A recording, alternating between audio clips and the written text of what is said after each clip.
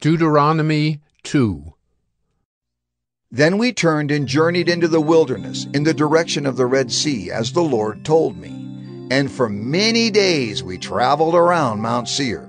Then the Lord said to me, You have been traveling around this mountain country long enough. Turn northward and command the people. You are about to pass through the territory of your brothers, the people of Esau, who live in Seir, and they will be afraid of you. So be very careful. Do not contend with them, for I will not give you any of their land, no, not so much as for the sole of the foot to tread on, because I have given Mount Seir to Esau as a possession. You shall purchase food from them for money, that you may eat, and you shall also buy water of them for money, that you may drink.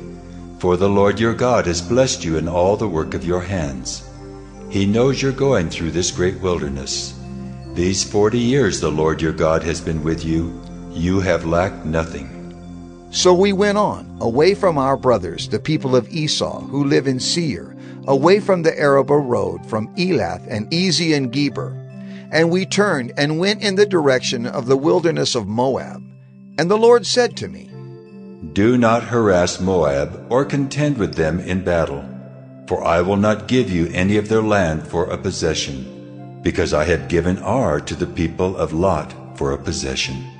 The Emim formerly lived there, a people great and many, and tall as the Anakim. Like the Anakim, they are also counted as Rephaim, but the Moabites called them Emim. The Horites also lived in Seir formerly, but the people of Esau dispossessed them, and destroyed them from before them, and settled in their place, as Israel did to the land of their possession, which the Lord gave to them.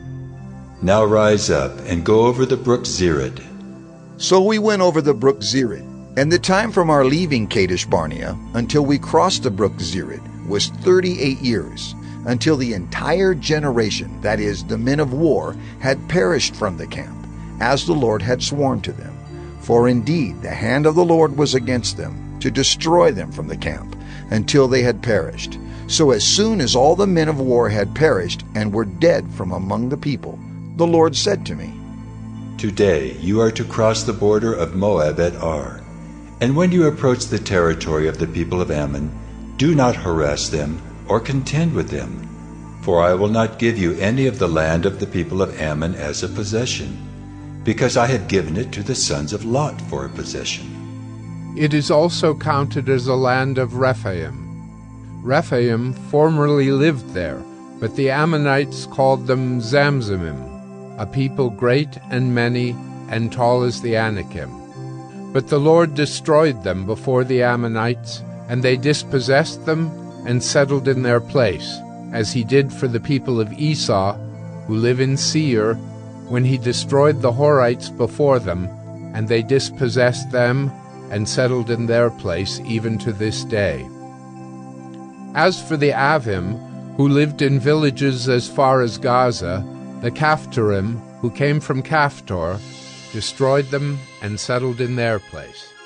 Rise up, set out on your journey, and go over the valley of the Arnon.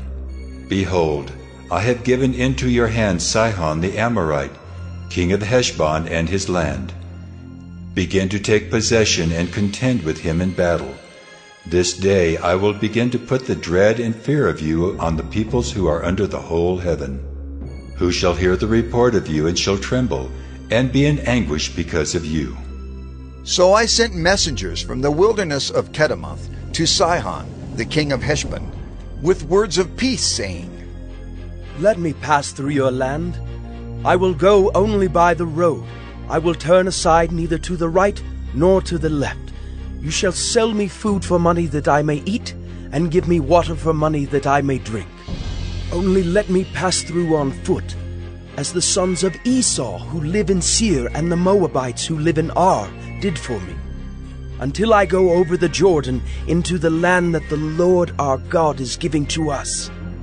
But Sihon, the king of Heshbon, would not let us pass by him. For the Lord your God hardened his spirit, and made his heart obstinate, that he might give him into your hand, as he is this day. And the Lord said to me, Behold, I have begun to give Sihon and his land over to you. Begin to take possession that you may occupy his land. Then Sihon came out against us, he and all his people, to battle at Jahaz. And the Lord our God gave him over to us, and we defeated him, and his sons, and all his people. And we captured all his cities at that time, and devoted to destruction every city, men, women, and children. We left no survivors. Only the livestock we took as spoil for ourselves, with the plunder of the cities that we captured. From Aurora, which is on the edge of the valley of the Arnon, and from the city that is in the valley, as far as Gilead, there was not a city too high for us. The Lord our God gave all into our hands.